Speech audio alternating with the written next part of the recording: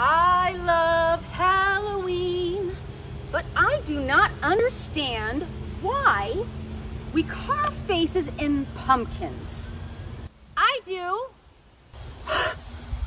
Oh my goodness, who are you? My name is Amy O'Lantern, and I sit in this pumpkin patch with all my pumpkin friends, and I tell stories to people that go by all about pumpkins and jack-o'-lanterns. So why don't you pull up a pumpkin and come sit down and I'll tell you a story. So I was wondering, why do people carve a face on a vegetable and then put fire inside of it? Well, let me tell you the story. Pumpkins, actually jack-o'-lanterns, came from Ireland 100 years ago. And they used to carve turnips like this one instead of pumpkins. There's this one guy, this story about this one guy named Jack, and Jack, stingy Jack, was not a nice man. Super mean, and he was so unkind, and he would cheat people out of money. He was so bad, he was not allowed into heaven, right? I know. So then, as time went on, he was made to walk the afterworld with only the light up turnip. And then as time went on, people would then hang up turnips themselves in their house the same way Jack did, and they did it to ward off evil spirits and any mean jacks out in the world. So as time went on, people realized that pumpkins were so much easier to carve than these little hard turnips. So when people from Ireland immigrated over to the United States, they brought the tradition with them. It would seem to be a lot easier to carve a big old pumpkin instead of a tiny, hard turnip. Very true. That's a pretty neat story, and I have a greater understanding. But I don't know about carving pumpkins. I've never done one before. So how do you do it? How do you actually carve a pumpkin? That's a great question. So you have to go and get the perfect pumpkin. And then after that, you get an adult to help you with these special tools, and you cut away at the pumpkin, and you can make it any way you want. You can make a scary face or a happy face. It's so much fun. It seems like a lot of work, but I know that there's stuff inside the pumpkin. What happens to that? Well, it's pretty amazing. There are these little seeds that people either eat because they're super tasty, or people will save them and then they will plant them in the springtime to grow their own pumpkin patch. Also, I have a stringy inside that can be used to make pumpkin pie. Oh. And this hard exterior is used to feed wild animals like deer. It's an amazing circle of life. So at the end of the season, nothing goes to waste. That's pretty awesome.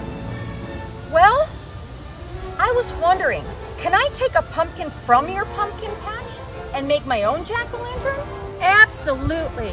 You just have to choose the perfect pumpkin. Okay. Well, can I take this one? This is Patrick. He would love to go home with you. Goodbye, Patrick. Goodbye. Thanks for the story. I learned a lot. Bye. Bye-bye. Hello everybody, Teacher Kate coming to you from my backyard on this beautiful fall evening to talk to you about the topic of this week's videos. Can you guess what we're going to talk about? It's my favorite fall vegetable. That's right, we are talking about the very large, the very round, the very orange pumpkin. Well, the pumpkin is kind of a really neat vegetable because you can cook the insides of it and make a delicious pumpkin pie. You can roast the seeds and make a very healthy snack. But you can also just put it on your front porch and let it decorate your house in fall festive colors. Or you can carve it for Halloween and make a jack-o'-lantern. The stories that I've picked for you today, there are two, are all about pumpkins. The first story is called Pumpkin Jack, and it's written by Will Hubble. And it's about a little boy who loves the pumpkin that he has carved. But he realizes that the pumpkin won't last forever. And so he discovers how to make his pumpkin live on. The second story is written by Junia Wonders. I love her name. And it's called the Roll-AwayPumpkin. And as you can imagine, when you are large and round, you roll really well. And this little girl's pumpkin rolls really well. And it takes a whole town to capture this pumpkin. Wait till you see what happens to the pumpkin at the end of the story, though. It has a rather delicious outcome. Both stories are about pumpkins, and I hope that you enjoy my selections. Have a good week, and I hope you are enjoying the fall. Bye! See you later. Pumpkin Jack, written and illustrated by Will Hubble. When Tim carved his first pumpkin, it was fierce and funny and just perfect. A jack-o'-lantern this good deserved a name, so Tim gave it one. Jack. Long after the best trick-or-treat candy was eaten, Tim still kept Jack. At night, when a candle made Jack's face dance on the wall and filled the dark with warm pumpkin smells, Tim felt Jack was almost magic. Yet, too soon, the spell was broken. "This pumpkin is beginning to rot," announced Mom. "It's time to throw it out." Tim knew it was useless to argue, so he carried Jack to the garden, which was filled with the brown ghosts of last summer's plants. A dead garden is better than a trash can, thought Tim. Still, it made him sad to leave Jack outside and alone. Whenever chores or play brought Tim to the garden, he looked at Jack. Every time, Jack was different. He became wrinkled, and his fierce smile began to look silly. Mold spread over Jack's bright orange skin, and as the days turned colder, Jack grew flatter. Winter began. Soon Jack was hidden beneath snow, and Tim forgot all about him. The cold, heavy jacket days came. Snowmen and sliding days, indoor days, Thanksgiving, Christmas, and Valentine's. When all these days had passed and March winds melted the snow, Tim found Jack. There wasn't much left, just a faded and crumpled pumpkin skin, a stem, and a few seeds. Jack's Halloween magic was a distant memory now. Tim scraped a thin blanket of earth over the last bits of his pumpkin. "Goodbye, Jack," he whispered. When spring turned barefoot warm, a tiny sprout appeared where Jack had been. Tim found it and guessed what it was. In the days that followed, Tim weeded and watered and watched the sprout. Slowly and steadily, the plant changed and grew. It branched and spread a web of vines over the ground, but no pumpkins appeared. The days turned hot. Flowers opened on the plant each morning, yellow stars that twisted shut forever in the afternoon. Still, there were no pumpkins. Finally, Tim found a little green ball growing behind a crumpled blossom.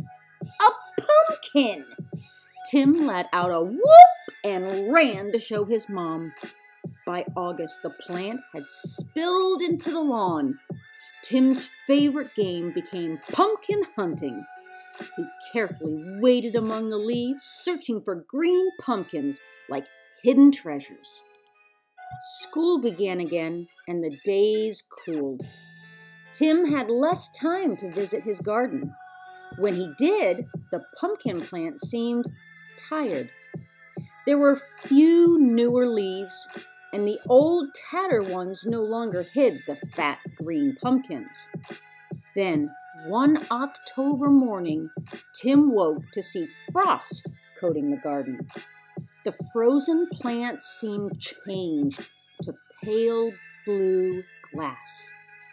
After school, Tim discovered what the frost had done.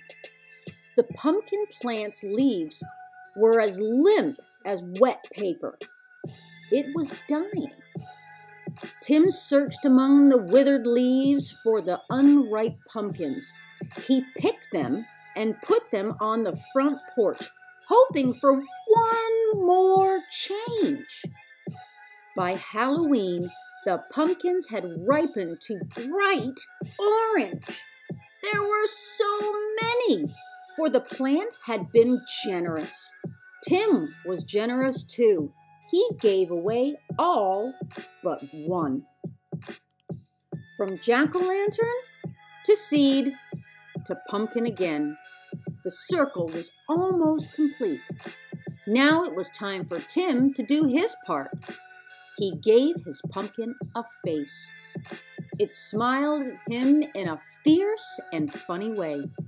Tim smiled too and said, "Welcome back, Jack."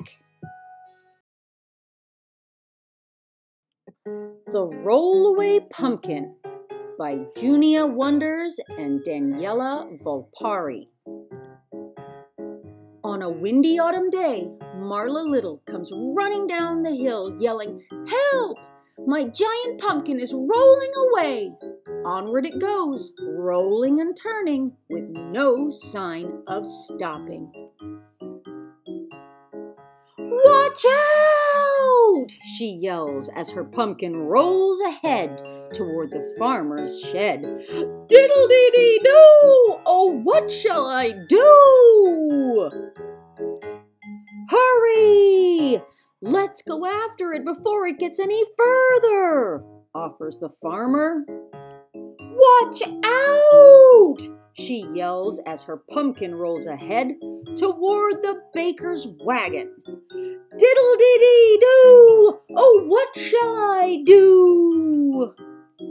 "Hurry! Let's go after it before it rolls any further," offers the baker.